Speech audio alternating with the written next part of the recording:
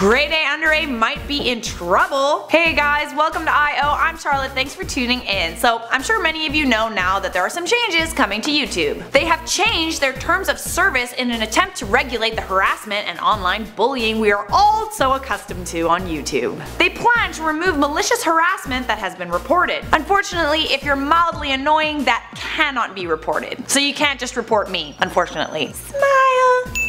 Forms of harassment may include abusive videos, comments and messages, and deliberately posting content in order to humiliate someone, and also making hurtful and negative comments or videos about another person. So I guess it's safe to say that most of YouTube might have to rebrand. This change especially targets certain YouTubers who have gained popularity from posting this kind of content, and that includes GradeAUnderA. Olivia's here. Some are saying that this goes against freedom of speech, but in all honesty, freedom of speech does not mean freedom to be a douchebag for no good reason. You hate us! I'm also wondering how they will decide what is categorized as hurtful or harassment. Where do you draw the line? What about satire? A huge aspect of comedy is making fun of other people. A very large majority of GradeAUnderA's videos are about grilling other YouTubers. It is also a popular topic on YouTube. YouTubers are making those videos because you guys want to see that stuff. You love drama. You love it when people get made fun of. Let's face it, a lot of popular YouTubers are just trolls that make videos. It is part of the culture here on YouTube. I mean, just think about some of the most popular comment trends, like kill yourself or drink bleach, for example. I'm not sure when it became okay for people to tell other people to commit suicide, but it's a very popular thing to say to someone that you dislike on YouTube. Also, being offended by something is completely subjective too. People are so sensitive these days,